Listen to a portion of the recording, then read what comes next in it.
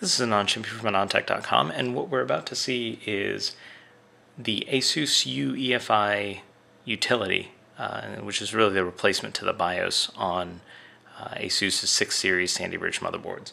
So this is one of the entry-level 6 Series P67 boards, but this interface in one shape or another is going to be on all of ASUS's Sandy Bridge motherboards, and you can expect to see this on a number of non-ASUS boards as well. MSI, everyone's really working on their own UEFI interfaces.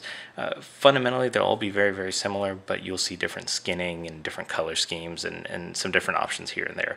But this is the way things are going. Starting with Sandy Bridge. So you'll see when I hit delete, what we're brought to, instead of being thrown into the full-blown BIOS setup or UEFI setup, we've got this kind of simple screen. The screen gives us access to boot devices. So you see here I've got a Corsair SSD in here, and that's just one icon I can click. If I had more drives, I would have more icons here. I can get access to my boot menu. I also have some quick tuning features. These are the same types of features that you have exposed within the setup. You know, you might have seen them in your BIOS setup, for example, but I just have one-click access to them here.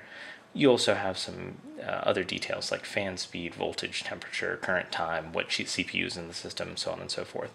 If we hit the Exit Advanced Mode button, we can actually quit out either discarding or saving our changes, or we can go into advanced mode.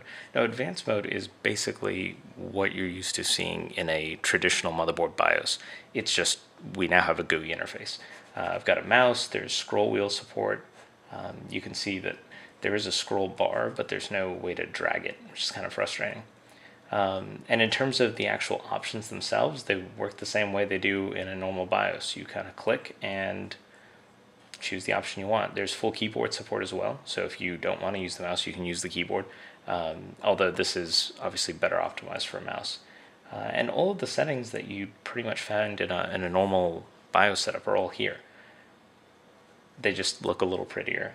You can see that ASUS has done a little bit of skinning here, but it's not too much to make this unrecognizable from a traditional BIOS. And I think this is a good transitional sort of interface. What I would like to see going forward is for this to look more like a modern day website rather than just a text interface with buttons on it.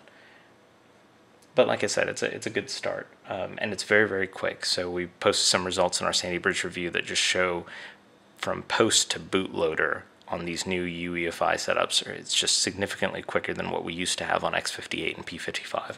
And also navigating within the BIOS is very, very quick. The mouse support really helps with that. So with this, you're either going to love it or hate it. It kind of grew on me over time, and I can see, you know, over the coming months, this being something that I would miss if I didn't have on all the motherboards. With that said, please do check out our Sandy Bridge review, and I hope this gives you a little bit of a preview of what you'll see when you guys get your Sandy Bridge systems.